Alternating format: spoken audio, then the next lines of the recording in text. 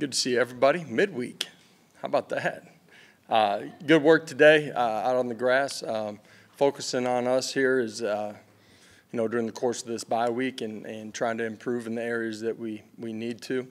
And there's a lot of ways that we can in all three phases of the game. So, big week for us to continue to get better. You've heard me say it. Good teams continue to get better throughout the course of the year.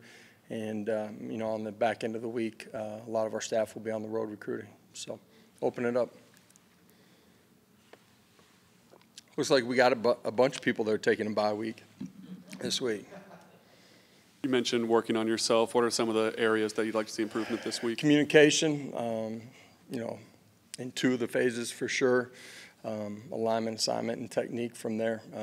Everybody's got to be tied in together, and there's a lot of good things that we've done here in the early part of the year that we did last Saturday, but there's certainly some areas we got to get better at as well. Does how you approach the bye week change at all with having two this year and having one so early compared to previous seasons? It's different. It's been a long time since I've had two during the course of the year. Early part of it, certainly need to continue to improve fundamentals, technique. As you get to the second one, I'll probably look a little bit more at, the health of your roster and being intentional on making sure that you're ready for that last run. You still anticipate getting Hurd and Campbell back for Arkansas, and when you look back at Larry Johnson and Dane, what did they look like on tape? There's a lot of good things that both of those guys did. There's some things that we can be cleaner in. Some of that is communication that gets to them. Some of it is them. Structural change that we saw during the course of the football game too. Those guys being a little bit better adjusting at it. All in all, a lot of really good things helped us get a win. So, got to continue to improve. That's them and all of us. Yeah, I feel like we'll have both of those guys when we get to Fayetteville. Can you just talk about how impressed you are by the play of Ricky Gibson, Jermod McCoy at the corner spot? It feels like those guys are playing really good football right now. Those guys have played really good football. They played really well the other night. Jalen McMurray's played really well. We got some young guys that continue to come along. Just the type of football that they've played here in the early part of the year has been a huge part of us continuing to push forward and the way that our defense has played in the early part of the year and at the same time it's all three levels of the defense playing together too. But those guys have been phenomenal. Coach, you have a guy like Jason Jenkins who is sort of worked and bided his time to get his opportunity. I don't think he played a whole lot Saturday night, but made a huge impact on the game. What can you say about his development in your program? Yeah, it's just a guy that, you come in as a young player, you grow off the field. He's continued to just change his body, change his ability to move, bend, the fundamentals of the game.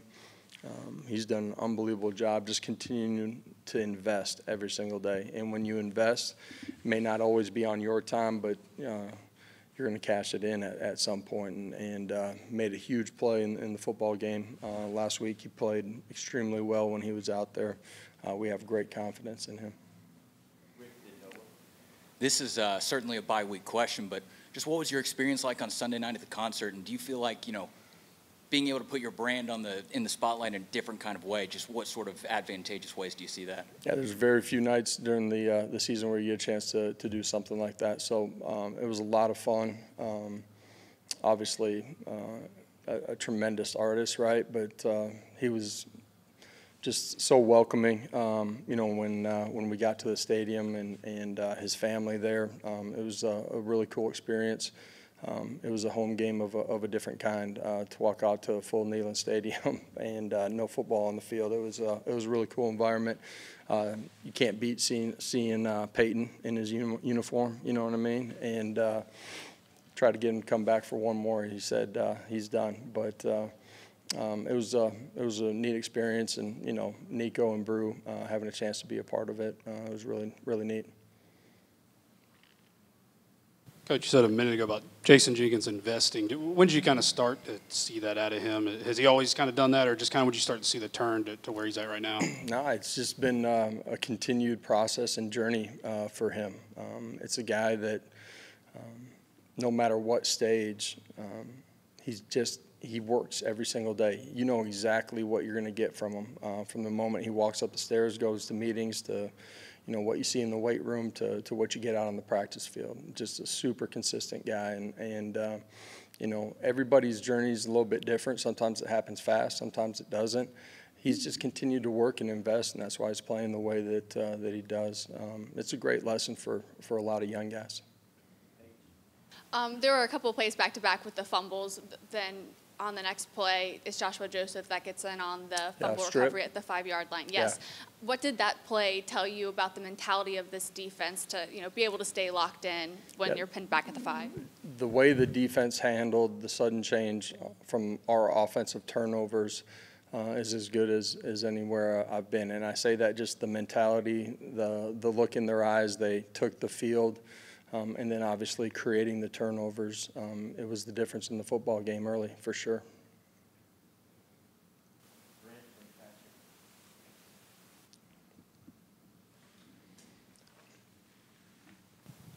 As a longtime play caller and now head coach, is there a different mentality when you don't have to outscore or don't feel like you have to necessarily outscore your opponent every game? Does that change as a head coach from a management and long-term view of your team this year? Well, I think every game, you've heard me say it, right? You play the same game 10 times on the same day. It unfolds differently. There's just so many variables within it.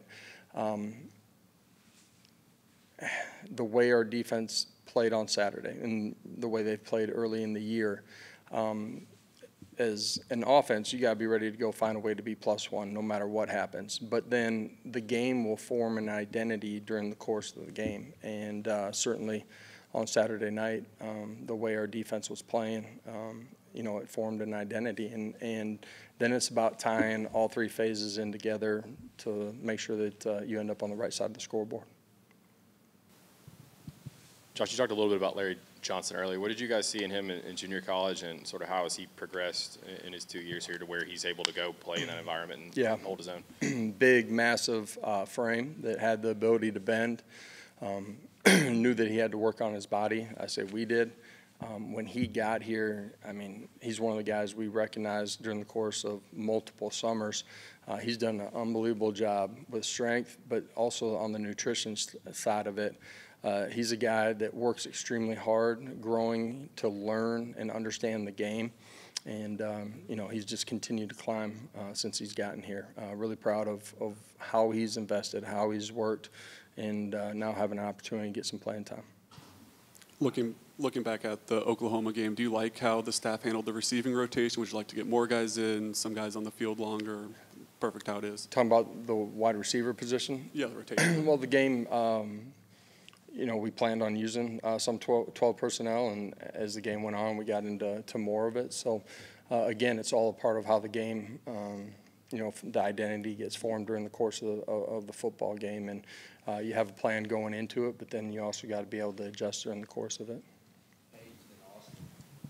You mentioned the game ball would go in your office. I'm wondering if you've found a spot for it yet. Have not found a spot for it, but at some point she'll go up there.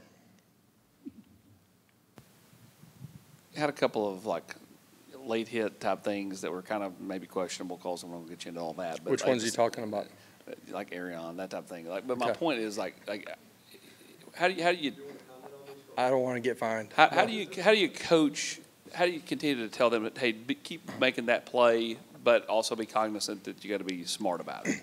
Yeah, we use teachable moments from across the country, college football, NFL football, every Monday during our team meeting when we're debriefing the game, but also how we can be smarter as a football team. We show some of the things that happen, while we're playing too, and you gotta play fast, you gotta play physical, you gotta be aggressive, but you gotta be on the right side of it, and in some ways you gotta understand how the game's going to be called. From an official's perspective, also understanding that they're human too. Last two, Rick and Coach, obviously Arkansas coming up, but with the open date, will you have a chance to look in on Georgia, Alabama, with both of those teams also on the schedule this year? I have not planned my Saturday yet with my kids, so at some point I'll sit down and watch some ball, and you know, would assume I get a chance to watch a little bit of that one. Hopefully my daughter takes me out on the golf course and beats up on me. Josh, what have you thought of how Elijah Simmons has played so far, and where has he progressed from last year? Well, set the tone with the first play of the football game, just violent and destructive. He played that way all night long. Does a great job in the goal line situation, eating up 2 blockers and not getting moved off of the line of scrimmage. So he's playing extremely well. Our defensive line as an entire group is playing extremely hard, really physical and playing with great fundamentals. Elijah's a guy, you know, like when we first got here, just his ability to bend has continued to improve, which makes him an even more powerful, functional football player. And he's a guy that, you know, like a couple of the other guys that I talked about today, just you know exactly what you're getting, man. He's a really mature guy, and when he comes out on the practice field, he's ready to work. Thank you. Thank you all.